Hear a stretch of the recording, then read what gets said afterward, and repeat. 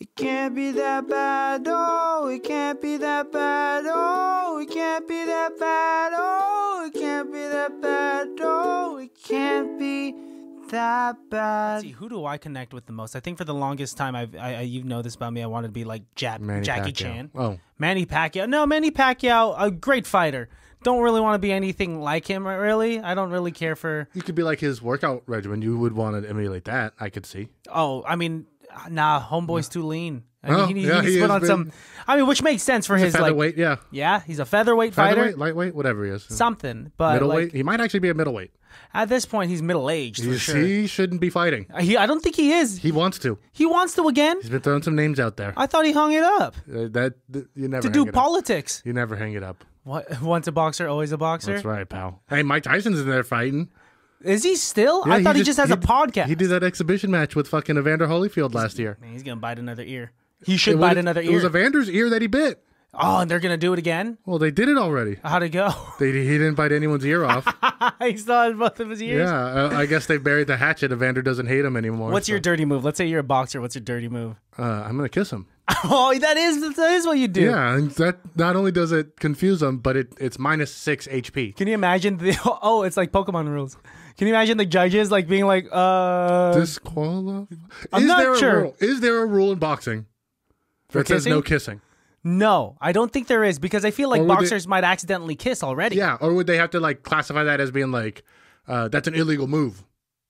Right, but then they would have to go to the rule book. That's an illegal rule, illegal move. How about but all these boxers are always hugging each other. You know, like when they get tired, when one gets tired and they want to be separated so they can catch a few breaths, and they just like start hugging each other. That's like that much closer, and you're just like a few kisses. I know Tyson Fury like licked the blood off of his opponent one time. Weird. Well, he likes to taste the pennies, and he just wants to get sick. Oh, I think it was I throw a kick. I'm fucking owning this shit. No, because that's an illegal move. That's my dirty move, man. If you could bite an ear, you could probably like throw a kick, and there'd be less repercussions. I would just like punch him in the back of the head. How would you get behind them? You would wrap your long arm around? I mean, there's ways. It's easier than you think. I don't know. Because when Conor McGregor fought Mayweather, that was a big thing. Because Mayweather would get wrapped up and Conor would start punching down, which is legal in UFC, but you can't do that in boxing. Nope. And so they keep breaking him up and be like, you can't hit him on the back of the head. And he's like, I don't speak English. I'm Irish. I'm pulling some shit like that. Yeah. Same with Pacquiao, sure. What? One more time? That's what Tagalog sounds like to you? Or a Filipino with a Filipino accent? Ewok, yeah, very specific.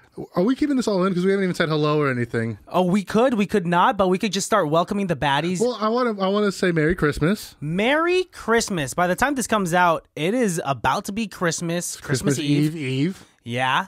And we are just here to wish you a happy holidays. Thank you for rocking with us. Yeah. Hope your Hanukkah was nice. Yeah. Hope whatever you celebrate was nice. Yeah. Enjoy your Kwanzaa next week. Hopefully you're gonna get a lot of presents. But it's also not about the gift. Sometimes it's about the gift of connection. Yeah. I mean, now we're dipping out the air of COVID, and you can see your friends and family. Yeah. Give them all a kiss, right on the mouth. Right on the mouth, because it's completely fine. If you're that kind of person, if you're like Tom Brady, who kisses all of his children on the mouth, right? That's what he does. You gotta show dominance. Yeah, I don't think that's how you assert dominance. It is. Trust me, you don't have kids, but you'll learn. But I mean, if your family's already run by a patriarchy and you're the dad that brings in the money, I'll be honest, the mom made way more money than Tom Brady does. How so? Gisele Bündchen made way more money in her modeling career than Tom Brady will ever see as a quarterback. Really? Do models make that much more than a football player? She does. Gisele Bündchen did. Whoa. She was the model. She was Victoria's Secret's girl for years. Good for her, but I didn't think it would be like... That was a joke that everybody was saying at my bar was like, when Tom Brady gets through this divorce, man, he better file for alimony. You're going to be the type of dad that kisses their kids around the butt. Did you just fart? Yeah, but it wasn't for our friend. It wasn't on mic. Yeah, no, but still, I heard that through my earphones. What the? And you did it cartoonishly by lifting your leg and doing it? I'm sorry. I was... Yeah, it's... What? I apologize. Was it the pigs in the blanket that you had downstairs? No, it was probably the burrito I ate before I got here. Well, at least you apologize. I've never heard you apologize for a fart. You usually just cup it and throw it like a baseball. I am too far away and I have a hand in my pocket. And you've grown up and you're almost 30. No, I still do it. I just didn't do it this time. Oh, too lazy to throw a fart is what it is? You know what? When it gets cold outside, I don't like to, exert a lot of energy. What? You get that much lazier just because of the weather? I'm like a cold-blooded animal, dude. Honestly, when you fart, it actually warms you up a little bit more, right? So, Merry Christmas. Merry Christmas. You. That was your gift. Thank you so much. You're a douchebag, and I would like a better gift next year. Oh, man. Does that count? Has that guy, what's his name? Did he reach 100 yet? No, not yet. Peyton Page. Peyton Page. I don't think that counts, but that's fine. For some context, for the listeners out there that don't know, Peyton Page is a listener that just comments on every single video. We haven't even. Hi, everybody. Welcome. Merry Christmas. Everything. It's just a lot. I mean, like, this year has been quite a year. Moved studios. Moved lives. You got a new face. Mm-hmm. I got a boob job. You got your boobs done. I had the Brazilian butt lift done. Mm-hmm. You got your knees done. Yeah. So you're a little bit shorter now. I was Nobody's noticed, too tall. But yeah. I felt bad for other Filipinos that were shorter than me because I'm like technically tall for a Filipino. It was a good choice because it's not perceptible to the eye, but you're like, Christian looks better. It's like so subtle. It's like, oh, did Christian do something with his hair? Because it looks good. It's one of those kind of subtleties. Like, no, that's his hairstyle. That's what he does normally. Really, I paid a $30,000 fee for a surgery that made me 3 centimeters shorter. It's the scars are worth it, bro. I wish I was as tall as you. Well, that's not my control. Yeah, that's I hear true. you and last week we were hanging out with your friend Danby, and you guys were making some comments about my height. Yeah, and they were very complimentive, but also like. You take height compliments like insults. Well, it's not. I mean, I didn't do anything. Yeah. And then you guys are like, you're so tall, and it's like, it's you had zero control over it. It's not even a thing. No, you drank a lot of milk growing up, right? Oh yeah, I love milk. You still drink milk? I had milk yesterday. I had Just milk today, straight from the cup, straight out of the carton, actually. Really? Because it's my milk, bro. No, that's weird. You share it with Karen. Does she not care? I mean, I guess you guys. She doesn't drink the milk. She drinks milk like maybe every once in a while, but it's my milk. Like I'm the only one who I'm the milk drinker. And it's like whole milk. I like cold whole milk. If you lived back in the day, you'd actually have a milkman. Yeah, everybody had a milkman. You'd probably be the guy that had an affair with the milkman because you love milk that much. I would want cheap milk at any price. I'm just now smelling your fart. Are you kidding? It smells so bad. What did you said a burrito? Oh, It's just getting there. Well, it was at that phase where I was like, Christian, either your breath stinks or your upper lip stinks or I don't know, something, and then I just realized that it was your fart just like slowly traveling. I'm so sorry. It's okay. It's okay. Just all the doors are closed in this room. I'll be honest. That's why I apologized initially. Was because I could smell it, and I was like, "Oh, it's." I was hoping it wouldn't get to you. Actually, that's. You smelled it first. You didn't even apologize. Like usually people say, "This is gonna be a bad one," so prepare. Well, I didn't want to out myself. It's okay. I'll just deal with the pink eye. I didn't fart in your mouth. I know, but heat rises and it'll eventually rise. I just saw a thing online and it reminded me of you that now when you flush your toilet, it's got a whole bunch of shit comes out of it now. With that being said, I'm really good now with closing the lid when I flush. Then you don't get to see it. What do you want to see? You don't get to see it go away. Why would you want to see it go away? You could you could lift the lid and you can see that it's gone. I'm not verifying that it's gone. I'm saying my last goodbyes. Say your last goodbyes when you close it. I don't know, man. I guess I should close it. Like when you say bye to people that are leaving your home, do you wait for them to walk to their car? Or do you say bye and then once they turn around and start walking, you'll close the door? Because that's the same thing. Well, I don't treat my friends like shit. Okay. All right. So, no, it's different. Touche. You're right. The shit is shit. My friends are my friends. No, I guess, I should be closing the lid. You should be. Karen always closes the lid, but she also just drops the lid. So it's like, dunk, and I'm just you guys have one of those lids that just fall straight up? So I'm always just like, I don't want to do it because I don't like that noise. Then slowly close it. You don't have to let gravity take over. Just don't. You just don't close it? Leave it open, bro. I'm gonna be back in 10 minutes anyways. You lift the toilet seat up when you pee? I sit when I pee. You know this. Oh, this is right. I keep forgetting. you know. You know I sit when I pee. I've My balls are adopted that. too long. What? Oh yeah, you have long balls. So whenever you get up from the toilet, they're just damp. I have to dab them.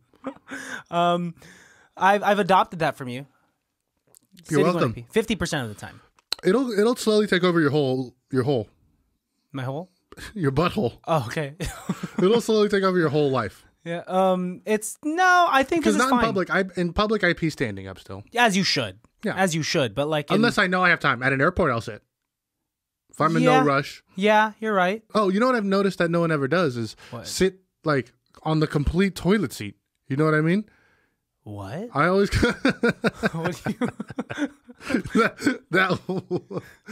I still smell your fart, by the way. It's just chilling with us. You'll get used to it. You so the toilet seat, right? I always kind of sit near the edge. Yeah. I don't ever put my butt all the way to the back. No one should put their butt. Nobody sits in the whole toilet seat. You know what I mean? Because I feel like my butthole's too far back. I think you just have like an oddly placed butthole. I might.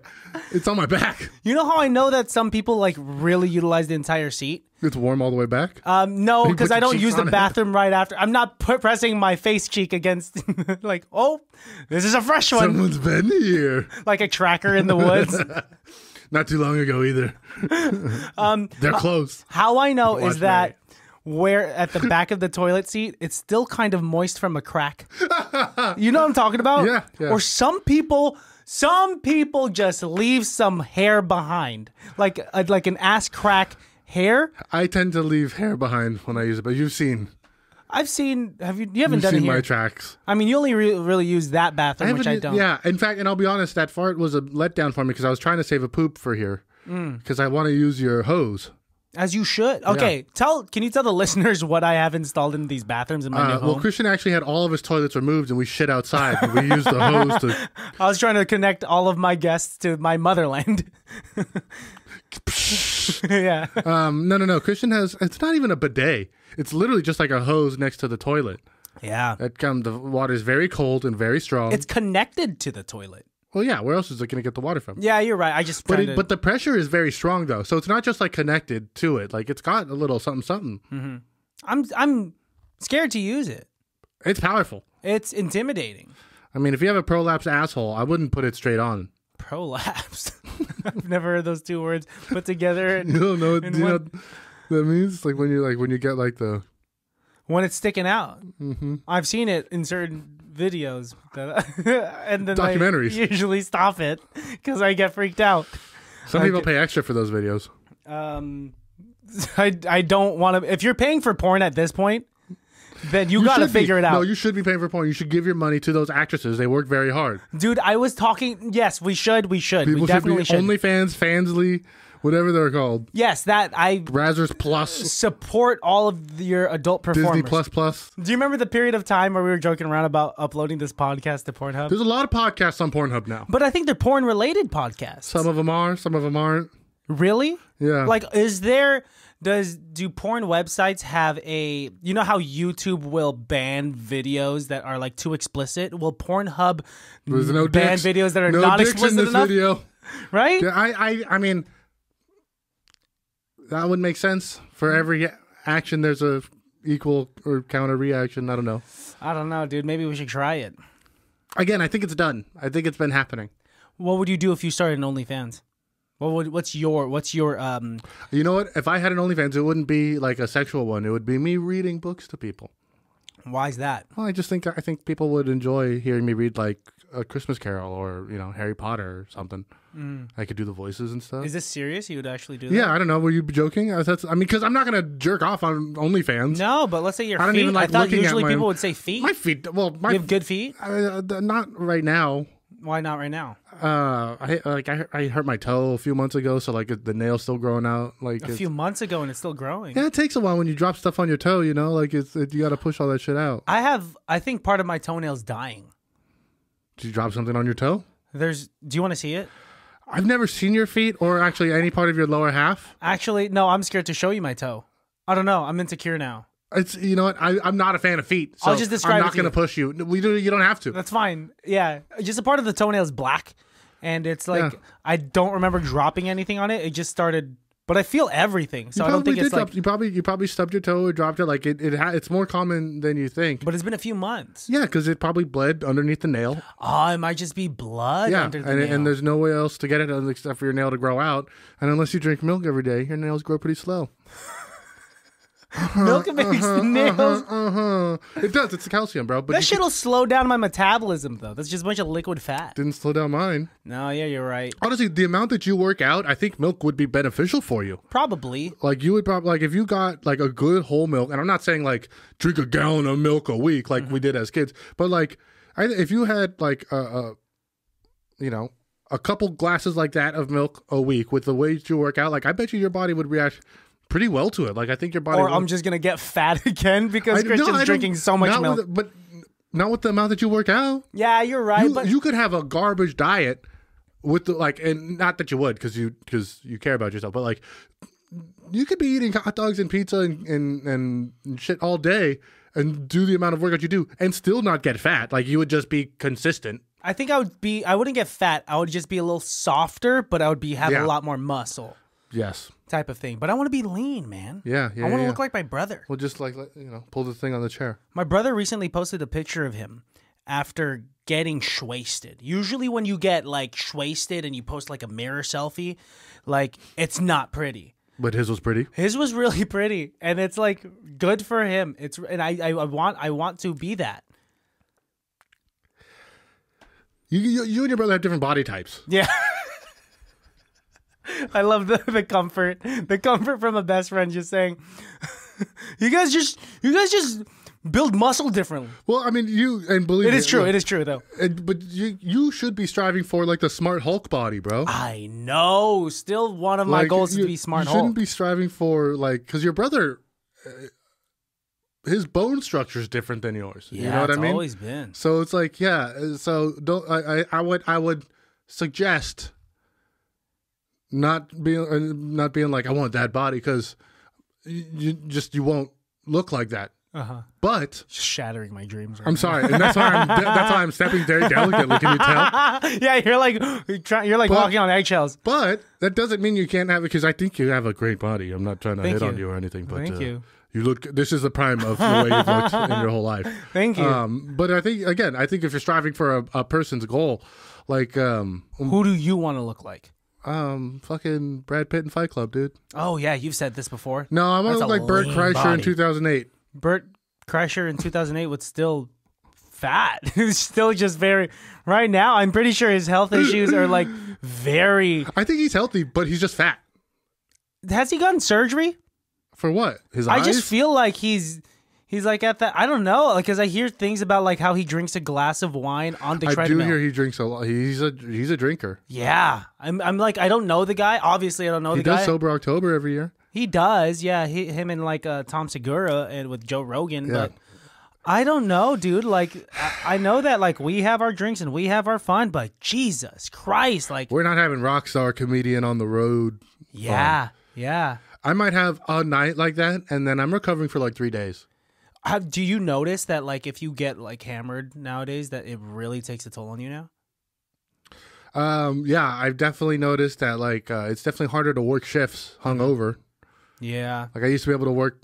I wouldn't get hungover. You would be able to bounce back. I could like be partying until 4 a.m. and then go in for the day shift and be good. I've been trying to be like a good, responsible drunk lately by drinking water. Drinking water. Well, more so, it's just Melissa Asking just for telling me consent. to like asking for what? What consent? For my fiance. That's being a more considerable drunk. And also, you should still ask for consent, even if she's your fucking wife. Don't fucking gaslight me, dude. What, like walking drunk and like she like grabs my dick and I still say, "Is this okay?"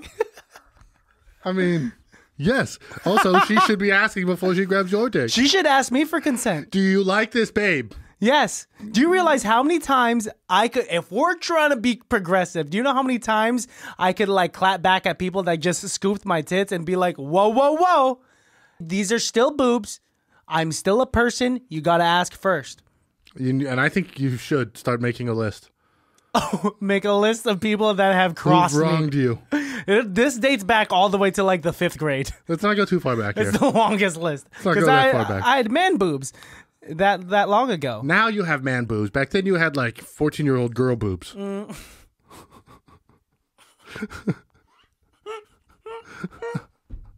You know what was the worst? You know, like getting Was titties. getting aroused by your own tits? What? Just shaking in front of the mirror. Yeah, you got it, daddy. You got it, daddy. I'm a tough baby. I can deal with my buns. Oh, that's from Adventure Time. What was the worst was like not just like the boob scoop, but was the boob scoop and dunk. It was like really the cherry on top of like, you're a fat boy. Bean dip. Remember that? Stop coming up with terms. This is all triggering. This is traumatic. Bean dip. Because I was fine with this in high school because I wanted to be friends with people. You're like, please touch my boobs. I was just like, haha, yeah, it's funny because I'm Anyone fat. else? Anyone else want to do the bean dip thing? I mean, it was equivalent to like the truffle shuffle. Yes. Can you do the truffle shuffle? I mean, yeah. Show us. I don't want to do it now. I'm insecure Because about it's Christmas time. I understand. What does that mean? I don't know. I always think that's more of a Halloween movie. Oh, it has nothing to do with the seasons. It has everything to do with my body dysmorphia. Yeah. I did used to do this thing where and all of my like Greg Sunga and Jason and Alan, they would all love it. They'd be like, do the thing, do the thing. I'm like, I knew exactly what it was, and I would use my shirt to like cup my stomach, and I would scoop it up. You know, like the boob drop with like a girl like does a boob drop, but I would do that same thing but with like my stomach. And they would laugh so hard, and I was so happy to make them I laugh. have friends. I have friends, yes. Yeah, I mean, I do that too, bro. Don't feel you're not special. Do you do that for Karen? Not for Karen, for me. I like to play with my little belly. Do you look in the mirror and you just play with your belly now? Yeah, that's my tough talk. Your tough talk? You see this shit, you fat fuck? You like this, you bitch? You've lost some weight. No, I haven't. You have. I have not. No, I've seen you bigger. Oh, well, thank you. It's hard to give you a compliment. Well, I mean, I said thank you. I think it's your metabolism. I think you can bounce back pretty easy. Not when you sound like that. You sound like you sound. That's what it is. You sound like you need. No, it's all the CPAP. mountains and mountains of cocaine I'm doing. That's why I'm so skinny. And the heroin. I'm trying to bring back heroin chic. You're heroin chic, and you're also like I just like the Coke Slim. Yeah, I'm Coke Slim, but with like really gaunt eyes, and my skin's turning yellow. You look pretty. You look healthy. I mean, I'm fine. Everyone could be doing better, right? Do you think there's gonna be a day where it's just like when you're on your 42nd birthday, you're just gonna be like, look in the mirror and just be like, oh, it all hit me at once? Or do you think you're gonna gradually age? I can see the slow. I can see it slowly ramping up already, but I'm just like, well, I'm fucking here already. I'm on the off ramp. I might as well. I bought the ticket. What's your favorite part about yourself, of your physical self, that you think was just gonna last forever? My hair. I think your hairline is just going to be like, you have a lion's mane. Like, for listeners out there that are just listening to this in your car, hop on YouTube and look at that goddamn I got a mane right now. You do. Karen hates it. Karen wants me to cut it. She doesn't like it? She doesn't want to tug on it? You know I don't let people touch my hair. With consent. I wouldn't let people touch my hair anyways. Yeah, I've never touched your hair. It's just long, and like I'm not doing anything with it right now, and it's like just now vaguely looking okay in its length. Like it was in a very weird phase, like most people's hair is when you're growing it out. Medium phase. I'm not even like intentionally growing it out. I'm just too lazy to go get it cut. But at least it looks good, because if I grew my hair out that long, it wouldn't look right. Would your hair lay down, or would it constantly still go up like an afro? No, I think it would just constantly go up. Like I think puff. like the sides of my hair would keep going and keep going like a chia pet. Eventually it would fall, but it would still be, I don't know, dude, and I don't want to find out. I do like that my little gray patch is now, because my hair is so long. The gray hairs are like this long. It's kind of cool. I think it's funny to see long gray hairs. Yeah, you're going to look like Mr. Fantastic, you know? It's like I a hope gray so. streak. Yeah. I hope that like when I go... I'll dye it. I'll fake it. I don't give a fuck. You would look good all platinum. I wouldn't go that far. No? My dad's not even all white. Oh, so it's going to take you a long time for my dad's gray. Although my grandfather was all white pretty early on. Really? He lived a hard life though. Who knows? It might be a little... Oh, so it's just the stress. That's what isn't that what it is? Isn't that what where gray hair comes from? Dude, I feel like gray hair comes from a lot of things. You know where I've been finding gray hair? In My your pubes? chest. Oh. No. Do people get gray? Does that like pop up this early? No. I mean, I don't let I don't let those go long enough for me to find out. If I'm not cutting my hair on my head, I'm not cutting my hair on my balls. So it looks the same. It's got to be consistent. the carpet does match the drapes? Always, bro. Always. No, Nice. no. Balance. The life is about balance, honestly. You have gray chest hair. I have like one or two. I pulled one out. I have like now a grown man's chest hair. Like I don't look like you. I'm so proud of you. You got some chest hair? I finally got some hair on my chest. Wow, what did you do? I would jerk off and just rub my cum into my chest. Fertilizer? That's the worst image ever. That's hella gross. I don't know why I said that. I don't ever want to come into your home. I don't ever want to touch any of your shirts. If that's the case. No, I no, dude. It is what it is, bro. It is what it is. I come on my chest, rub it in, and it is what it is. You fucking delinquent. In parts of the jungle, that's a sign of fertility, bro. It's a sign of dominance. Making eye contact. Earlier today, you looked at one of Melissa's pugs and kept on saying, "I'm gonna eat you. I'm gonna eat and I was you." like this too. Yum yum yum. Num num. And I'm the fucking Asian in the room. You literally looked at one of the dogs and said, "I'm gonna eat you." I think dogs constantly need to have one friend that scares them. Why? Because dogs should have that fear, that dog in them. You know what I mean? That. But I think they get that from other dogs already. Sometimes.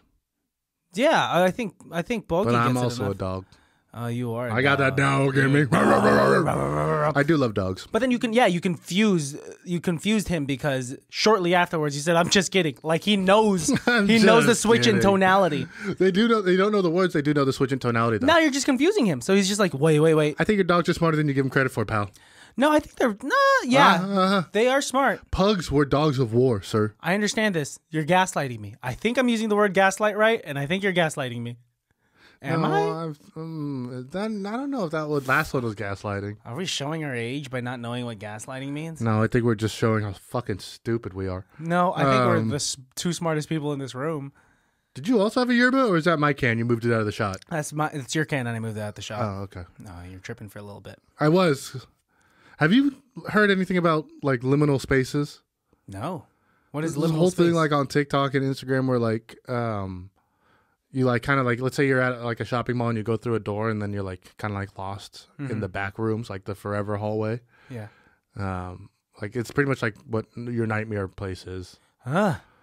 What's your nightmare place? Well, I mean, I just saw a liminal space where it was like this dude was in a bounce house and he unzipped the edge and went out and it was like an abandoned mall.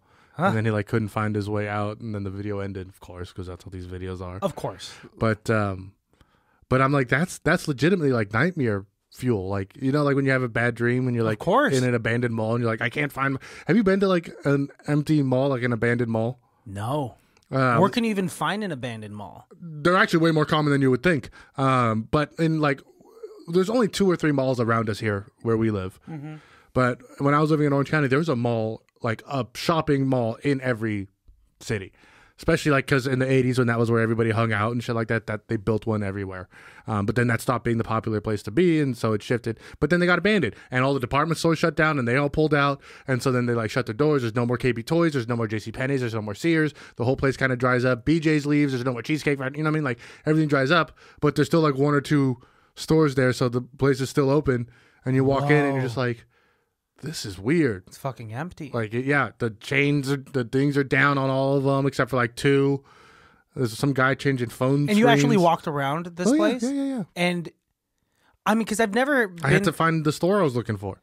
What was the store? It was like a board game, card game store. Can you imagine being a worker in there? That'd be fucking scary. And especially at night? Mall. Yeah, or man. if it's raining? Yes.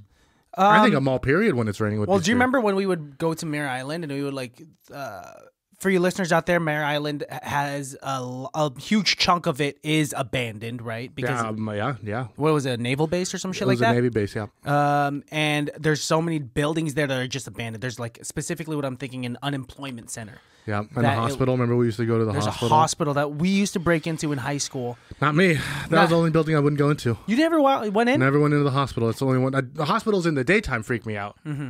Let alone an abandoned one at night. Terrifying. And I don't know what it was about me to just be like, yes, I want to do this stupid thing. Because there's no way I would agree to it right now. It's when you're a kid in we were kids in small towns with nothing to do and no money. Mm-hmm.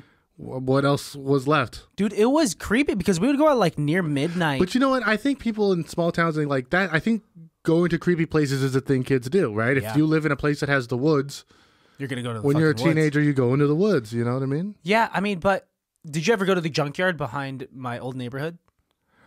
The Waters End junkyard? No, but That's a smart decision too, the fact that you didn't. But I've been like back in that empty area, yeah. Yeah, that's also terrifying to go to around midnight. Well, because of all the ghosts of the Zodiac Killer's unsolved murders. Whoa, you're giving me fucking goosebumps. Oh, you're closer to the second one than you were to the first one. Stop, dude. Blue Rock Springs Park's right over there. Does this not scare the shit out of you? No, because actually, I think I don't think the Zodiac Killer was one person. I think that's why they never solved it. A bunch of people. I think it was there's four, five, Benicia Vallejo, Lake Berryessa, San Francisco. I think there's 4 like Zodiac Killer kills that are like these are the ones, but I think it was probably 2 guys, maybe 3 guys. Mm-hmm. All in cahoots with each other. No, but one guy did the last 2.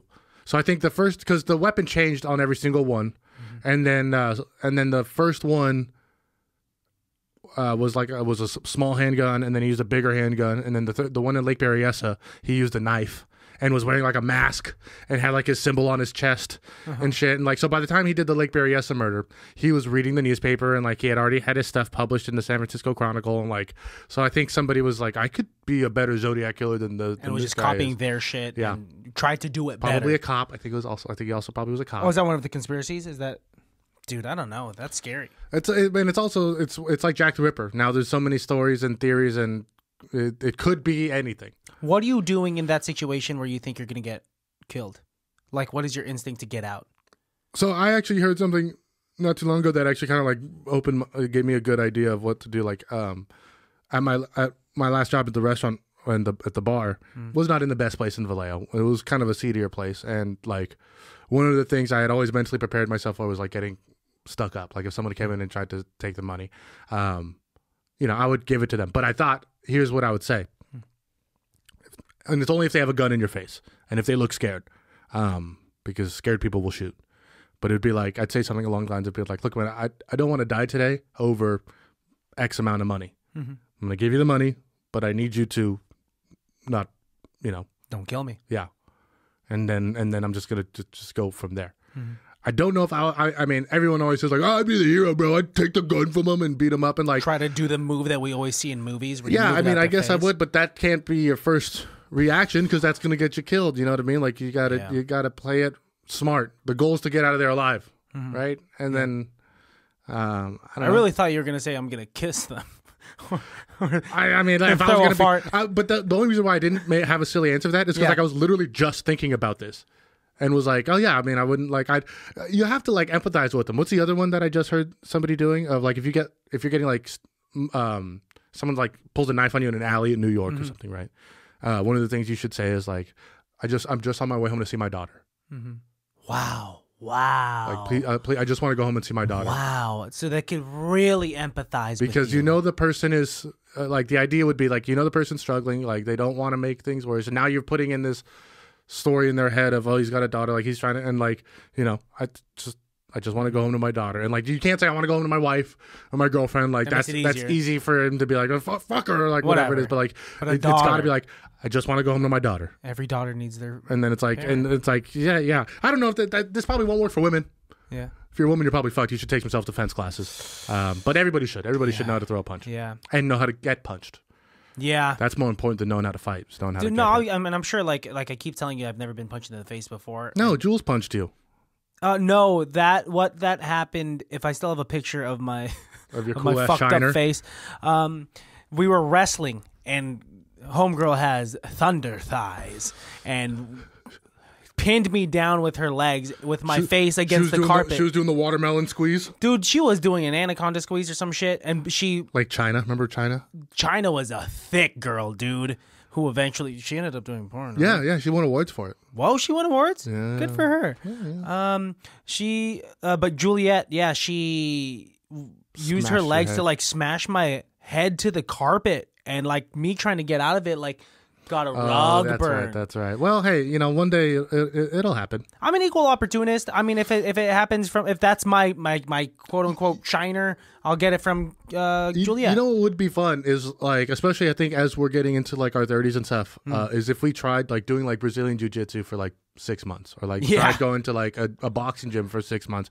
We're not going there to like get belts. We're not trying to like do any kind of like, but the health benefits, the working out, and like just having that kind of like different style of workout. You know what I mean? I think that'd be fucking fun. What would you want to learn specifically? I've always wanted to go back to a boxing gym. Ever since I've always talked to like our friend Tyler, who has one here in Vallejo. I've always thought of like I don't want to fight people anymore. I'm not there to like to even like spar or anything, but like just the working out, the endurance that you would gain, and like and to just have that kind of hitting some self-defense. mitts, like punching mitts is always fun. It's like anybody, even if you don't know what you're doing, like it's fun to like hit mitts, and like it always makes you feel really good. And like, yeah, dude, that's one of the reasons. Yeah, that's one of the reasons why I'm not working out, because I haven't found like a fun workout for me to want to do and shit like that. That makes sense. Maybe like, when you get back into the thing, you should probably take a boxing class. I got to do something. Yeah. My joke answer would be capoeira, because like I would love to be that flowy and free and like, almost dancing, right? But it's like specifically dance fighting. But I feel like you couldn't just do capoeira for fun though. Right? Like you could go to a boxing gym. You'd have to be serious. Yeah. You'd actually have to be like and you'd with have to anything. and you'd have to have like some background training to get to that point. Like you don't just start at that. Another joke answer would be sumo wrestling. Can you imagine like me getting mugged and me just like slapping my thighs, Throwing the sand in the air. throwing sand in their eyes, and then doing it? Yeah, did you ever do like one of those kickboxing cardio classes? You ever do anything like that? Yeah, Those I did. Those are fun. Those are really. intense. Oh, you've done it before? Yeah, bro. I worked at Orange Theory Fitness. That's like I've right. done all the fitness. Like I've gone to other gyms and taken classes and shit. I've done them all. So fun I've when done you learn the cycling combos. classes and shit. Yeah, dude. But it's just like fucking jazzercise. Yeah. It's jazzercise with more punches. It's jazzercise, but It's way violent cooler. jazzercise. Yeah, man, like something they could actually apply. So now I know like the difference between like A jab and a what's hook? the other one? Yeah, a jab and a hook, and then like throwing in like Cross. a good kick, and hearing how loud the bag makes, how loud of a sound the bag makes when you give it a good kick. Yeah. Yep. Solid. Yeah. It's just expensive. Yeah, everything's fucking expensive, dude. I bought fucking half a basket of groceries today. It was $60. We're not going into this. Yep. We're not talking, but just saying everything fucking sucks. And bullets keep getting more expensive. That is true, but has nothing to do with it. It's just I think any martial art is important for people to do, because it gives you that opportunity to balance and breathe and be around and sweat and bleed and do all that. Well, just shit. like anything, I think it's a healthy outlet to like relieve stress if you're just fucking going through it, right? Like if working out, if going on a treadmill or if running outside ain't doing it for you to like relieve some stress, why not put into something that like you could release your anger into, and that is actually beneficial to something like self-defense, because you never know. And I feel like that's something that's probably important for me, because like even though I've grown up my entire life of being a nice guy, I'm unaware if I'm going to get rolled up on because I'm a nice guy. Well, yeah, and that's the thing that my parents always taught me was like, it's not about you being nice or you being mean. It's just It's about being confident and protecting yourself. yeah, You know what and I mean? protecting others, like the people that you love. Yes. Dude, because like imagine like if one of our ladies just like we're in a situation and around us, like we have to. I don't care. I've been in that situation. You know that. Oh, I know you've been in that So- situation. And I truly do, like, I do adore that about you, the fact that, like, you've stepped up to the plate and you're like, yeah, you saw that your significant other was in danger and was in a very uncomfortable situation, so you fucking did the thing. And I get scared about the moment thinking about, like, who and what type of person am I going to be when when shit hits the fan. And I love to believe that I will take 1,001 bullets protecting Melissa. Sure. But not 1,002. Well, that's that 1,002nd one. I'm like, you're on your own, honey. I'll tell you right now why I've done that. In fact, well, one for sure, when I was younger and got in bar fights and shit like that, it's because I was a very insecure man, right? Didn't know where my footing was as a man. But also, growing up, I thought I believed in like this moral code, right? And then I also was trumped up on gangster films and having a big brother that taught me, not to take wrong. And I grew up reading comic books, which didn't stand for injustice. And you know what I mean? Like, it's just all those things kind of got together. And then, I find myself in an opportunity. And now that I've been in the opportunity a couple of times, I can kind of like recognize it and see, there was a point when I was pretty quick to lose my temper and stuff. And now when I get to that point, there's times in my brain where I like have the moment being like, oh no, I could actually probably yell at this person. I could probably yell at this person right now and like really get everything off my chest and be okay with it, because you know what? It is what it is. Today they're going to get it. You know what I mean? That sounds really kind of fucked up. No. But like I can, as opposed to like just blowing up on anybody or something stupid, I guess I don't even really do that anymore either. I don't even know what I'm talking about right now. I'm just kind of talking about... from my observations, if I may, it's like, I think that you've shifted your objectives when your emotions do become aroused, right? I think before, like you just said, it probably came from like insecurities and whatnot. And those bar fights came from you not being sure, from you trying to... You're being protective now. It's more of like you've matured is all it is. I think I've always been protective. I think I've just matured into a different way of being protective. Yeah, but let's say let's say if you were to be like upset or aggressive now, it's more solely for protection as opposed to trying to more for yourself. That's what I disagree with. I think in the past it was... because I've had this discussion with my therapist. It's like a lot of those fights I got in because I felt like I needed to protect somebody or something. Right? It's always that. So I feel like I have to stand up for somebody or something. So what is it now? Like when you feel like I've learned, I've grown, I've learned, right? I mean, did this because I thought this is what my brother would do. This is how Matt would handle the situation. Then, fairly recently I made the realization and learned like that's not who Matt was at all. Matt never has gotten a fight in his entire fucking life. Matt actively avoided fights his whole life. And I can think of like 3 or 4 fights in my head where like the last thought in my head was Matt would do this. And like, no fucking way. Yeah, what would he say? Like, would you tell him about the altercations you would be in? And would he like respond a certain way? When I was living in Orange County and getting drunk and being stupid and living on my own is probably when that was happening the most. It's probably like the most fights in a 1 year, 2 year period. And that I'm talking like 3 or 4. Like it's not like I was getting in fights every weekend. Because I'm not like that. And I'm not saying this. It's not cool. Violence is never the answer unless the guy's a dick. But I wouldn't like call him back. I got another one, Matt. Like, here's the video. Tell me what no, I never did any of that. Because I also like never felt like bragging about these things. I never wanted to be the guy who's like, I don't know, if it came up, it came up. People would ask me and I tell them. People want to try and step up to the plate. Then they're gonna fuck around and find out. Not even to brag about, because like I think maybe it came off as bragging to me. That's why maybe I didn't like talking. Even now talking about it, I feel like it's coming off as like, because I know there's guys out there who could see this and watch this and be like, I could beat his ass. Sure. And it's like, that's not what I'm trying to do here. That's not what I'm talking about here at all. Well, because like I know that if I ever were to get in a fight, it's solely will be for either self-defense or to protect another. Right? I never want to be. I'm not craving the feeling of it. But in terms of not bragging about it, but like I always update my brother on things, and I feel like that's something that I would like seek his advice from. Like, was I in the right? In this situation, was I in the right? Was I in the wrong? And like, I don't know. Yeah, but don't you think no matter what happens, when you tell the story, you're going to put yourself in the good light?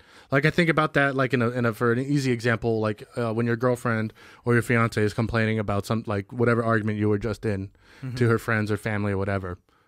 I mean, I struggle to see how their friends would be on our side. You know what I mean?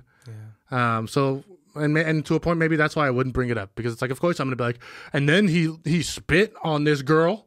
So what was I gonna do? Not punch him in the face, right? Like that's just kind of how the story ends up. When in real life, it's maybe not as easy as that, or it's I've definitely been in the wrong. I've definitely gotten in fights for sure wrong reasons. When you get in the wrong now, let's say like you now. If you were to be in the wrong, how much easier is it? How easy is it for you to admit that you were in the wrong? Never Never give up, never surrender, bro. Fuck that. Defend your pride. If I've made a mistake this bad and we're fighting over it. Yeah. Right. I'm fighting, believing that I don't care, man. But then like Kennedy was the 5th president. Let's say after the fight and your emotions kind of like go away and you're laying in bed, do you like exhale once and you're like, maybe I should tell that person that I was in the wrong. I should say sorry. Not even. Do you hold on to like I'm gonna win? Well, that's different. That's different because a fight where I'm thinking about it later and like reflecting on it and like I should apologize or make something different. It's probably somebody that I know and I come in contact with a lot, and that wouldn't have been a physical altercation then. If it's a bar fight with somebody, fuck that guy. That's different. That's different. I'm never gonna apologize. I'm never gonna give up, even if I see that guy again. And it's fine. Like if that's a friend of a friend and he shows up again, like it's just not. It's just over. It's been there, done that. It's been done. Because I'm trying to get good at like with people that don't give a fuck. Let's say it's strangers and especially people that I love. If I get into like into a heated argument or debate or just a disagreement, I'm really trying to take a step back and be like, if you're wrong, just admit that you're wrong so that we could like rip this Band-Aid off quick. I'm trying to get really good at it, which is why like when Melissa and I get in a fight now, I try to say like, hey, I don't want to talk right now. Let me step out of the room because I'm emotional and I might say something I don't mean. I hear that's a really good trick, actually. You're like the second or third person that I've heard that. Dude, it's fucking awesome. It's good. Even though she's like the one that says like, I want to talk about it right now. Of course. But it's the healthiest decision.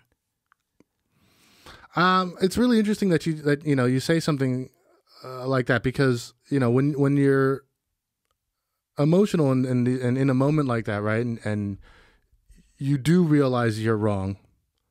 I guess when we brought up this topic, right, you said you're trying to get better at that moment, or what? You're trying to get better at like if you were wrong, coming back and apologizing. What is it that you're trying to get better at? What I just said right now? Yeah, taking that, being more conscious to take the moment, or what? Like right before that, trying to be more aware that if I'm in the wrong, to admit it, right? To like really set my pride aside and like really look at the situation objectively and not more so emotionally, which I can only really do if I step away, literally step away from what the situation, go into another room, go for a walk, and then come back when my emotions aren't really blurring my words, so that I could just be like, hey, what Melissa and I have gotten really good at is just saying like, whoever says sorry first, we've usually say I'm loses, and the other person has to wash the fucking dishes. No, the other person usually always says, it's okay, I'm sorry too. And regardless of who was wrong or who was right, if we both know that we handled that situation maybe poorly and kind of like raised our voices a little bit or said something a little out of pocket, that's probably the thing that kind of heals it the quickest. Interesting. I'm not saying that like I truly am far away from perfect in terms of like communication, because I'm still too nice, and I'm still at the same time very prideful, and I get defensive when I think I'm in the wrong because I'm used to being in the right because I am the nice guy.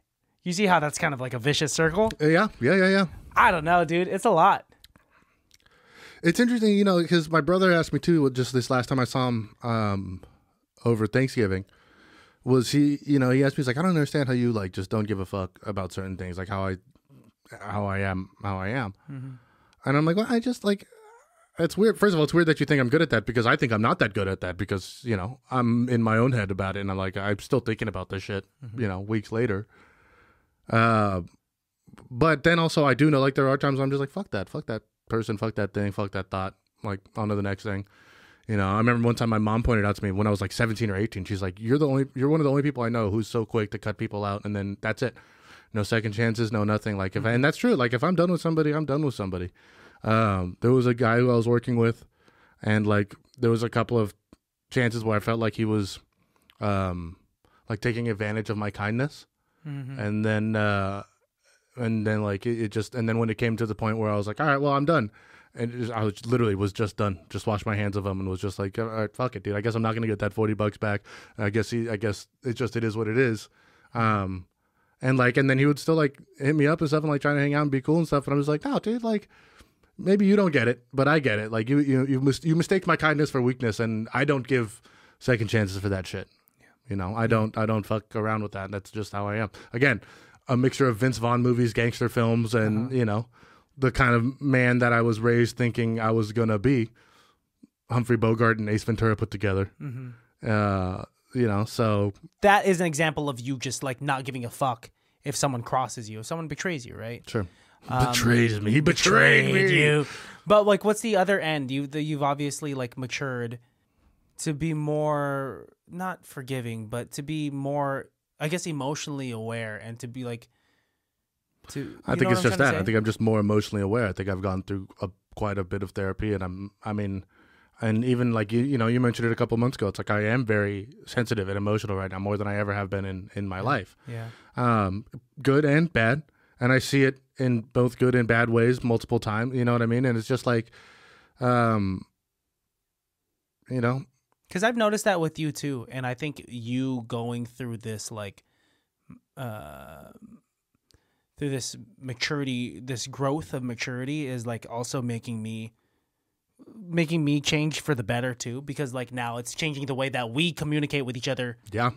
As a whole, like if we were to take like the beginning of this podcast 3 years ago and like how we communicated with each other was completely different. Our dynamic was completely different, and now it's really matured and grown. Of course, has grown into this like I would say a very beautiful thing, because like now like as much as we have a lack of filter with each other when we're fucking around and we're joking around and we're just able to shoot the shit, we also have created a filter because of being considerate of each other's feelings. So like now like when I communicate with you, like it's not just like, oh, I'm talking to Alejandro. We're far more aware of what's being said and what's being received. Yeah, because like I think in the past I was able to like, or like even just like in the past 2 years, I was able to just like feel like I could just say anything to you because like, oh, because Alejandro said like this stuff to me in the past, like he should be able to like handle what I could dish back, which is true to a certain degree. Yeah, and I was really good at it. I know I'm different now. But now it's just like it's a... Well, and then let me ask you this question, because that's a really interesting point. Is one of the things I'm struggling with, didn't expect the Christmas episode to get this deep, to be honest with you. Yeah. But one of the things I'm struggling with right now is like, is this A, a better person, and B, is this the person that I am now? You know what I mean? Am I just going to be this kind of emotional, sensitive person, which, to be 100% honest, I've always been. But I just masked it and covered it with so many things and got so used to hiding it, and I've gotten to the point where like I don't want to anymore, I don't care anymore, and it's also like it's fucking with me when I do. Yep. You know what I mean? So it's like, are those questions for me or are those questions for you? I guess both. They're the questions I ask myself and I don't have answers for. Because like, is that a better person is like a very weird question, because like, whatever you are, whatever journey you go through, as cliche as that is, or like what? Yeah, it's. Well, go ahead. I'm just I'm appreciative of the growth, dude. Thank you, and I appreciate the acknowledgement of it, because it's hard to tell when I'm struggling with my mental health and stuff like that. It's always kind of tough to see what's going on, and I think I always have a tough time of like, when I try to go to people and tell them, when I'm struggling or when I'm having a tough time, and, the immediate response is always like, well, what? Like, oh, your life is so good. And people like point out all these good points and like you shouldn't feel bad and stuff. And it's like, for me, it's always like, oh, I know those things. Like, I know all those things are good. And I know I should be really happy by those things. But the reason why I'm telling you, like, I'm still unhappy is because like, I'm thinking of all those things and I'm still fucked up. You know what I mean? I still hate this shit. So I think, I can see myself changing and growing and being different. And maybe I'm just not ready for the change, but it comes whether you like it or not. I think to answer your questions, if they're directed for both you and I. For you being a better person, or is this a better person of yourself to just what you are now? I think yes, of course, because I think any version of yourself where you are less masked, where you are authentic self, then that's the person to lean into. Because at least when you're navigating the real world as your real self and you run into real problems, you'll be able to grow constructively with, a real type of trial and error, rather than this situation went poorly because I went into it masked, I went into it filtered, I went into it with this facade, right? Because you're guarding something. How will you know what to fix if you went into that as not your real self? I mean, yeah, that's probably just a lesson to you probably should have gone to that as a fake version of yourself. So yes, I love that. I love that if you're sensitive and you're feeling hurt, fucking be sensitive, be hurt, dude. That's truly how it is. Yeah, I mean, I'm trying to be, and luckily, I thank God I have Karen who understands this and gets it, and is willing to let me grow and make my mistakes and shit like that. And I can tell when I'm acting differently and when I am different as a person. I can tell I'm different. I mean, you don't even have to look too back, too many episodes to see a difference. The further you go back, the bigger difference I think you can see. Me in particular. Just because, oddly enough, this podcast came at a really weird time for me in my life where it was a lot of change and shit. And you'd just come back from Irvine, man. You'd just hurt yourself. No, it was way after that, dude. It was when we started the podcast. Yeah, you're right. Yeah, it was when Shannon was leaving, and because I remember this being one of the reasons. I was like, look, Shannon's leaving, she's not coming back. I need something that's going to fill my time and give me something to do and really drive. And this was one of the things that we had always talked about. And stuff. Improv team gave us something through to do. Improv. Yeah. Because I remember the first few episodes of us trying, I don't know. I think when you come to the end of the year, you get very reflective, of course, as most people do. Yeah, that's all I've been lately. And it's just a tough end. It's a tough end for the year. It's an end. It's What's tough about it? Everybody's struggling. Everyone's going through their own things. I mean, I just recently lost my job, and and I'm trying to figure out how to get back on my feet and get that stuff going. And I'm trying to get through school, and I'm not a good student. I'm seeing that now. It's I'm just not a good student. But this is important to me, and it's I know what I got to do, and I see the mistakes that I'm making. I see the things that I'm not doing, the things that I should be doing, and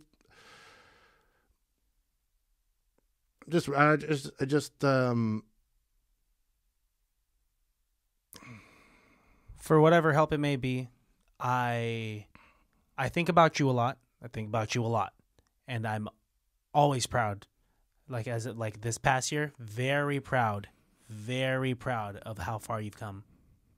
Thank you. And everything, dude. I know you look at situations a bit differently than I do, but so take this from me, who's more of an outsider / insider, of course, looking in, right, and within, because I see you so often that I know so much about you, but I'm you could figure, if you saw me do something, you could figure out my thought process. Yeah. For the most part, if I make a decision, you can be like, unless it's a crazy out-of-pocket decision, I think 90% of the decisions I make, even those decisions, I see how you get there because it's out of pocket. Oh, here's where he took the left turn. Mm-hmm. Yeah. When I'm editing these episodes and I see where your thought process is, because a lot of let's say your episode with Anusha, I'm currently editing, and I see your under the breath type jokes, which I will cut the camera to, right? Sure. So that the listeners could still get it, even if it's while Anusha's saying something. I'll be like, oh, I see how you got there, and I really appreciate that. I really do. Thank you. That. Yeah, no, and I just want to tell you, that shit doesn't go unnoticed, man.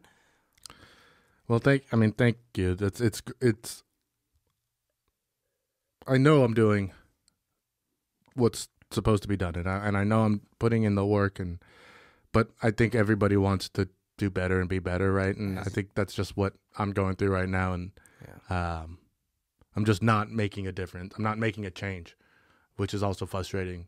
But some of these things are kind of recent too. So Yeah. Give yourself some time. But I mean, yes, and that's what It's the fucking holidays, that's what some people It's say. tough, yeah, dude. and the other half says like, well, there's no better time than right now to get on it, and I'm caught in the middle, and I'm just like, what if I just fucking sleep all day instead? Oh God. I mean, I was there earlier this year. Yeah, Just, I mean, sleep all day. yeah. We both have gone through it, and we both have had, Pretty tough years, but I think of growth wise, we both have gone through quite a bit of growth this year, and it's pretty. Excuse me. It's pretty obvious that we're not the kids that started the podcast. no, dude. I truly I don't ever want to listen to an old ass episode. And if listeners that have made it this far hear this, they'll probably check out Murder Mystery or Just Friends. I was just thinking this the other day. I was like, how do we get back to what we were? But it's we can't even do that really right now anymore. No. Our show has become something so different. We can with It Can't Be That Bad when we do films and stuff like that. But for the most part, highly irrelevant, and this connection and these kind of talks and stuff is what is its own thing. A lot of my favorite episodes are ones just you and me, truly. You and me, and I hate sometimes everybody. well, it's just haven't liked a single guest. What? Nothing. How do I like a single guest? I haven't liked a single one. Not one. They're all shit. Oh, horrible. Except for my mother. Forgot she was on here. No, because it's nice to have guests because it's cool to have this as a platform to reconnect or connect with new people and to bring in new listeners and just kind of to just have that. But there's something that's so nice about I'm going to shoot the shit with my best friend today. And whatever, we're going to talk about cupping farts, and we're going to talk about boob jobs. Also our emotions. And long balls. And if you stay long enough, we'll talk about our emotions. You got to sift through a lot of shit to find these gold flakes, bro. Really, dude. No, this is incredible. I think this is very fitting for a Christmas episode. You are right. At the end of the year, we get very self-reflective. I was playing an Etta James song today at work and looking in the mirror for 30 seconds, and it was the saddest thing ever. You know me. I think people should, once a year, just stare at themselves in the mirror for 30 minutes. 30 minutes is a long time. It's even longer when you do it. You've done that this year? No. I haven't done it in a long time because I'm scared to look in there. 30 minutes is a long time. I think fairly recently, actually, I was on mushrooms and I did it for 15 minutes. That's a long, and you're not supposed to. No, right? you're not supposed to look at mirrors when you're on acid or something really. Mushrooms trippy. is a different type of. It's the different kind mirror of experience. Yeah, I mean, I don't know. I didn't grow tentacles or anything. That'd be great. That would be great. Just looking. See, I'm scared to do that sober, man. I'm scared to I did it sober. The song that was playing was "Trust in Me" by Etta James. Yes, and I was like, I don't even know if I could trust myself. Christian, are you making the right decisions? Oh God, thank God we don't have kids yet, dude. Dude, Fuck. oh my God, Melissa had this crazy joke. Oh, she got a pregnancy scare, bro? Well, when I came in today, she said, because we have the pugs here, and she said do you want to say hi to your sons? And I was like, hi, Bogey, hi, Teddy. And she was like, do you want to say hi to your daughter? And I'm like, huh? Daughter who? And I was like, where's our daughter? And she started rubbing her stomach. And I was like, food baby. You better fucking eat a bunch of those pigs in a blanket. Karen always calls Maddie my daughter, and we've become. That's cute. Yeah, I've become her dog dad, and yeah. You are. Every single Instagram story that Karen posts, it's you cuddling with Maddie and you guys watching a Christmas movie, which is probably one of my favorite things to see on social media because it's so authentic. Have you seen A Christmas Story Christmas? The sequel? No. I saw the first 20 minutes and I had to stop for whatever reason. It's actually really good. It's honestly, I'm not even kidding. I'm not even being facetious. Maybe my favorite Christmas movie. It's an amazing successor. It is a beautiful. When I put it on, I was ready to be disappointed. I was ready. Yeah, because A Christmas Story. I don't know if ready to be disappointed, but ready to not be impressed. Underwhelmed. Yeah, I was ready to be underwhelmed because that is one of the greatest Christmas movies, which I'm surprised was not on the list with the. That's an oversight on our part, then. I think so. Yeah. And if I would have seen this before then, I would have fought really hard for it. By the way, by the time this comes out, maybe that episode will be out. Yeah, for our sister podcast, and here's why we did a Christmas bracket. best Christmas movie bracket. Yeah, that'll come out soon in the near future. I'm Either assuming. way, we'll put a link to their show. Check out their show anyways. They're Yeah. cool. They're all right. But yeah, Christmas Story Christmas I thought was done really, really well. Yeah, dude. And I learned that it's based on a book. They made a book? Well, even A Christmas Story, it's based on a book called In God We Trust, All Others Must Pay Cash. And it was a collection of like stories that this guy had done. He originally told them on the radio, stories about his childhood growing up in this small town in Indiana. Mm-hmm. And Shel Silverstein and Hugh Hefner were like, you need to write a book. Like, this needs to be put into print. And he was like, I don't want to write. He's like, I just want to tell these stories. And Shel Silverstein copied one of his stories on the transcripts, and then they edited it together, and they were able to publish it and turn it into a kind of a running thing. So he made this book, and it was a bunch of short stories of his life growing up. And 3 or 4 of them, they kind of took parts of it and turned it into A Christmas Story. I love that. And then what I noticed is in this movie, in the new one, there's parts of the book that they brought in, like Flick's Tavern. The kid that he grew up with grows up to have the bar. Mm-hmm. The book takes place as him in Flick's Tavern. The whole book is him and Flick reminiscing about their childhood. Mm-hmm. So it was really interesting to see them bring the bar into the movie world. And I was telling Karen, I think one of the reasons why this book was so successful was I think that's one of the stories from the book. Is like when his dad died and he had to come back and do Christmas. Mm-hmm. So it was like that story was already kind of figured out and set. They just had to get it going. I did also learn, because of my ADHD like rabbit hole brain that I get into, this is the 3rd time they've made a sequel for A Christmas Story. They made because there was A Christmas Story 2, yes, right? Which was not good. A different main character. And then there's another sequel for A Christmas Story called like The Hot Summer or One Long Summer. Mm-hmm. And that one was made 10 years after A Christmas Story, and they wanted, and it's Ralphie and it's the same characters, but those actors were too old already, so they had like Macaulay Culkin's little brother played Ralphie. Oh, really? And it took place in the summer, and it was like people just didn't get it, in the early 90s and 80s. People were like, what do you mean it's A Christmas Story sequel, but it's not a Christmas? Like it's like it's the same character, but during the summer. Yeah, so they don't understand. But this was done so well. From the 20 minutes that I watched, it incorporated a lot of the same. You know how like a lot of like, let's say Zoolander 2 basically just recycled a lot of shit. It was right? Zoolander 1 that had been like shuffled up. Yep. And then like, let's say this, I'm assuming the same for like Coming to America. A lot of these like sequels that didn't really hit as hard. But with this one, it like took the patterns that were used in the first one, like the narration, and it took like these weird hypothetical, like almost Family Guy flashbacks, right?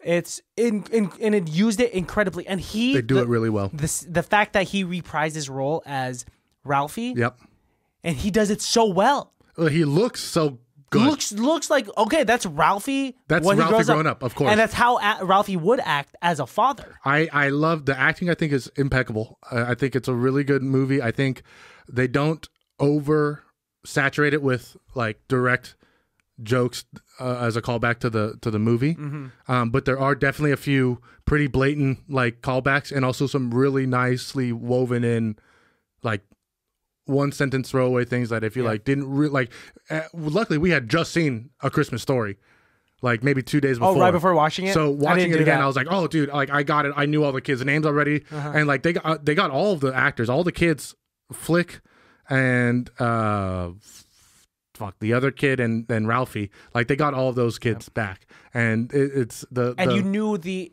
importance of the father because of how strict and how pivotal of a character he was in the first one. So I never even... And his passing in the second. It wasn't until this one did I realize how like A Christmas Story really is a story about like a dad trying to give Christmas to the family. I always saw it as just like a story about a kid who wants a Christmas present and his parents got it for him. Like it really wasn't until I watched the sequel where I was like, this movie, A Christmas Story, the original one, really is about the dad. It's not about Ralphie at all. Mm-hmm. Like we all think it's about Ralphie because he's narrating, but no, it's about the dad trying to provide a decent Christmas. And it changed my whole thinking of the movie. Like I cried 3 times watching A Christmas Story.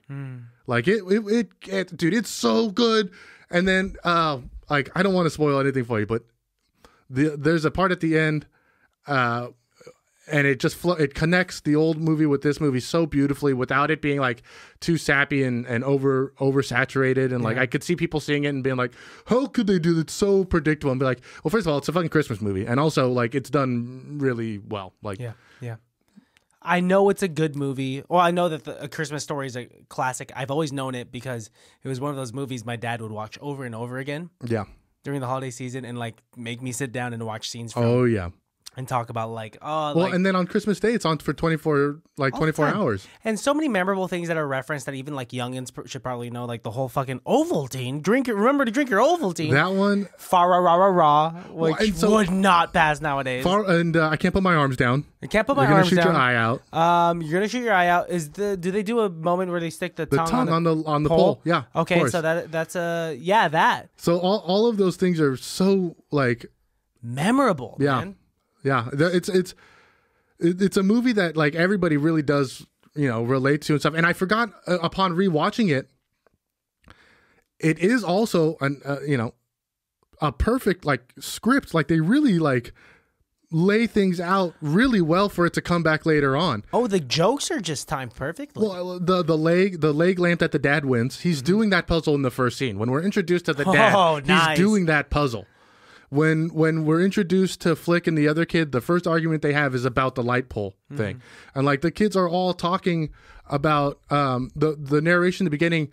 Ralphie's talking about how is he going to convince his parents to be on his side and like get this gun for him. And then, he gets in the fight and his mom protects him. And then he's like, shit, now I'm indebted to my mom. Yeah. This is the opposite. Like it really is easily understandable as children. But now as I'm an adult and growing up, like I'm even more fascinated by this storyline, and I like I said, I can't say it enough. This sequel did it so much justice, did such a great job. It was one of those movies where like I threw on just to like throw on. You need to watch it tonight. I should. Yeah, I really should because like, after next week you're not going to watch it. No, I'm definitely going to watch it before Christmas Eve. If not tonight, then like definitely. Honestly, maybe even watch it with your parents. I want to watch it. Has your dad seen it? I don't know. I don't live with my parents anymore, so I don't know. It could be a fun thing to watch with them, because honestly, like I do kind of wish, like I wish I'd watched it with my brother. You guys always watch movies together, huh? Movies was always a big thing, and Christmas was always a big thing. And I remember the first time we watched A Christmas Story, we got a Red Ryder BB gun that year for Christmas because that's what my brother wanted, and we got a real Red Ryder. Like it was like we should get a Red Ryder. Well, I mean, sure we could get on Amazon. You've seen it. You've seen my Red Ryder. Remember, we used it in like improv videos and stuff in high school. Yes. Oh, that's the one you used for the True Grit video. We should, if you could find it, let's hang it up in here. You know what? I know it's long gone because it was one of those things that was like at a friend's house in a buddy's trunk, and then it was at another buddy's house. And let's order another one then. Yeah, I mean, well, not now because the new Christmas Story is going to make them expensive though. Although it wasn't even featured at all. Okay, then probably they said not. It once. Let's check it out. Let's do an improv scene. Let's do an improv scene. We've been doing this episode for longer than we usually do with Just Us type of highly relevant, but fuck, dude. There's plenty at the top you can cut out. Yeah, there's a little plenty, bit. Yeah, we'll see. There's some fat to trim out. Yeah, let's do an improv scene. Sure. How do we usually? Because now we're not trying to say. Well, I mean, it's not that we're not. I just kind of got over. I just kind of stopped saying it. We just kind of went into it. All right, we'll do it. Yeah, why don't you do it, ladies and gentlemen? Highly relevant.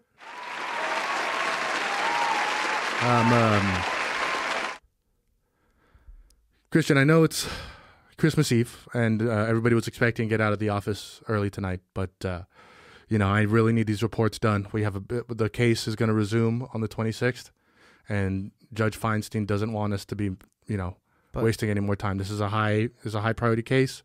This man murdered 4 women. We need to really make sure we nail him and get him in prison. Hey, I know that's a lot. I understand that he was America's #1 serial killer, and we finally got him. But Melissa made reservations at P.F. Chang's. I know. For 8:30, I know. And you guys do it every year. I know, Christian. And usually I would be cool with it. I'm a cool guy. I'm a cool boss. You know what I mean?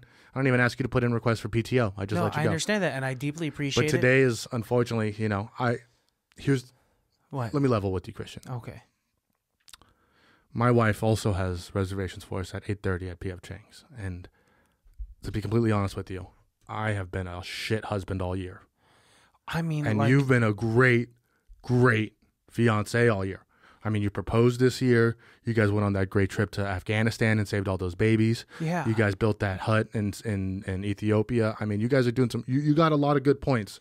So what I'm thinking is, Christian, you know, you've banked up plenty of points this year. Maybe you can lose one or two. I'm already in the negative, and we need these. We gotta get this report done, because if we don't nail this guy, this is gonna. We're gonna be the DEA jokes. Move over, Marsha Clark. We're going to be the dumbest DAs ever. I mean, we could wait a day to nail him. I know that It's not up to us. The judge needs this done on the 26th. You're right. Okay, I know you're in the negative with your wife right now. I mean, you saw the Christmas party. Yeah, Mr. I didn't think she was going to be there. I brought my girlfriend and she saw it. It was just, I mean, you know, I'm in the hole. It's an honest mistake. And there's like a bunch of pigs in a blanket there, and like no you guys hot mustard. No hot mustard. You did the whole Lady and the Tramp thing where you put a pig in a blanket in your mouth and you had her get to eat the other end, which is ridiculous because pigs in a blanket are very short. You guys are basically making out. You know, she's a great secretary. That's how she likes to eat pigs in the blanket. Yeah, no, Ashley's fantastic. She's fantastic and she's a great worker. But my point is, look, it's 6:52. Okay, I'm willing to debate about this with you for another 8 minutes. Game on. Well, see, it's not a game for me, Christian. I have to get some points with my wife. See, that is a game. That part is the game. No, but this is not a game. But get this. You're married to your wife already. Yes. My wife, my fiance, could easily break it off. Yeah. And you wouldn't have to pay an arm and a leg in divorce fees. You're right. Mm-hmm. Did you do prenup? No, of course not. Damn, that sucks. Okay, she has more money than me. How much time do we have? You said. Well, now it's 6:53. It's only been 1 minute. Okay, so we have 7 minutes to talk about this. Well, because I got to go home and change. All right. I mean, wait. I mean, here. Well, how about you start working on it now? Get as far as you can. Okay. I'll lock the front door on my way out, and you just make sure it's closed when you leave. Oh, okay. Let me. Wait. I feel like you're just gonna run out. Run out. On Christmas Eve. Mr. Matharu, can I ask you a question? I mean, did you find out preemptively about my 8:30 p.m. P.F. Chang's reservation, and you just want to take it knowing that if I don't go, there will be a cancellation, and you're just gonna take it? I actually wish I was that smart. That's actually a really good idea. No, like I said, we have a whole separate reservation. The thing is, though, I need these reports done. I know. And I'm not asking you to come in on Christmas Day. That would be, who am I, Scrooge? No, so I'm just telling you, fucking work till midnight or you're fired. Or till midnight? I mean, you're forcing my hand here, Christian. Mr. Matharu, you're forcing my hand here. You work here until midnight or you're fucking fired. I'm your best worker. You are. I'm your best worker. That's why I'm bringing this job to you. I wouldn't trust it with anybody else. But are you going to take my reservation? No, I mean, you're not going to be there anyways. Cut to 8:20. Christian finishes the papers and is able to finish it, and books his. So is Christian at the restaurant? Hi, welcome to PF Chang's. Hi, sorry, I just have a reservation for 2. Yeah, what's the name? It's Christian Baltazar for 8:30. Okay, let me take a look here. Hang on 1 second. How's your day going so far? It's been crazy. Yeah. You know, boss making me work really late. Yeah. You know what? Yeah. You said the name's under Christian Baltazar? Christian Baltazar for you're actually already seated. I don't know how this happened. Excuse me. I have to. I'm sorry. Mr. Matharu? I'm sorry. Please stop yelling in our restaurant. Is that Ashley that you're with? Oh, fuck. You said, oh, shit. Okay. Hey, babe, we're going to sit down with them. Oh, fuck. All right, this table's big enough for 4. Hi, Christian. Hi. Hey, you finished? Did you finish the report? I did finish it. Thank God. Can we get 2 chairs over here? My buddy I've been waiting for him. I'll stand. Okay, yeah, whatever you want. How about for your wife? Would you like it? She'll stand. You know what? We'll get the bill. You'll stand, and Ashley will stand, and we're gonna settle this like adults. I know how this looks. You're making a big scene, and here's my real problem with the fact that we're making a big scene. What? My wife and kids are at a table on the other side of the restaurant. Why do you keep doing and this? I've been Mrs. Doubtfiring it, running back and forth, and now they're looking over here and they're realizing that I'm sitting here at a table with another woman, and you've kind of just blown this whole thing up, and you've really kind of fucked me here, Christian. Ashley, what do you think about this? I'm just here for a raise. Mr. Mathario? She's gonna get the raise. Okay. All right. This is not right on so many levels. Let me make it right. Let's go back to the office. You get back to work. I'll come back here for dinner. I'll bring your wife. Maybe me and your wife start a little thing, and then we'll go from there. I don't understand how this is beneficial to me at all. That's actually very rude that you would ask that. I just wanted you to be aware. How about this? I take Ashley. I hook up with her. And how about this? I go hook up with your wife. What? And we have a threesome all together. But what about your wife? She'll watch. Can I watch? Cut to the bedroom. I don't know why everyone said yes to this situation. Well, hang on. Let me get this light right. And we're recording this? Well, Mr. Mathari, was it too late to back out?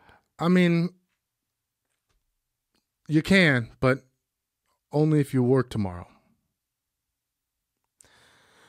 Okay. End scene. I was worried when we started because I thought I maybe laid it on a little too thick, too intense. No, I loved it. I was able to be very grounded. That was good. Serious. I do feel really great. Wow, is this how we feel after doing a completely grounded scene? Yeah, it I didn't get too go crazy. No, too not quick. at all. It didn't get crazy at all. We let it build. All very real. It really only got crazy because I made it crazy. Are we learning improv? Are we getting better? I think so. I think, dude. Oh, whoa.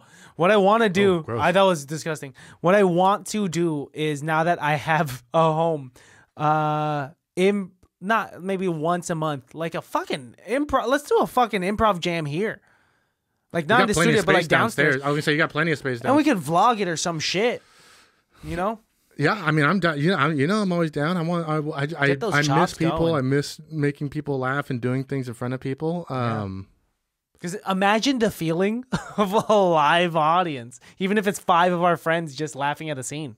Imagine that. We do this for no laughs, and we just kind of hope. We do this for Instagram likes and YouTube comments. Dude, it's crazy. I mean, I don't like to boil it down that much, but yeah. It's really, I mean, some of those Instagram videos pop off. Yeah, we have like 600 people. No, we have some pretty decent posts, actually. And it's all thanks to you. I actually want to say, since we're at the end of the episode and we're at the end of the year, you have done an incredible job running this show this year. Thank you. You have not just been a producer and a co-host and an owner of this show, but you have helped me, and you've given me the chance to take a step back and come back in. You've handled shows on tight budgets, timelines. You've gone to other places to record shows. You've come back, done it with me. You've just done an incredible job with this show, and it's really, like we said earlier, becoming its own thing and really evolving. And I couldn't be more happy to have you as this producer manager of these episodes and of these shows. And you've done such a great job this year, Christian. So thank you, dude. Vice versa. I know the baddies. I will not accept that because I don't want to take anything away from what you've accomplished this year for this show. Thank you. And I know the baddies see it. Our guests, when they come in, they see it. I see it every single day. Melissa sees it every single day. This studio is built on your back, sir. Thank you, man. Thank you. Still, with all of that being said, still could not and would not have done this without you. Well, yeah, it wouldn't be Podcast was your idea. And I know you come in here and you give it 100%. You know what? That's why Edison is given the credit for the light bulb, not the guy who actually built it. So. Oh, you have told me that before. Yeah. Nonetheless, dude, fucking appreciate you. You know what? I would not be alive without you. Yeah. And I mean that.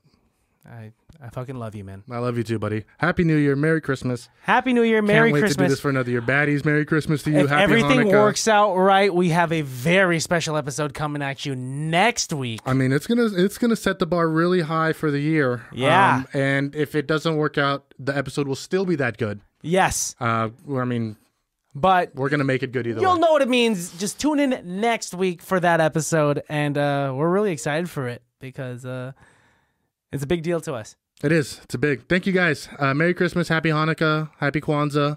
Baddies, Happy take it easy. solstice. You guys know where to find us. I'm at call_me_Jesus. And I am at Christian Has Asthma. Oh, and if you got a PS4 and you play NBA 2K23, hit me up. I'm at Oversized Rope.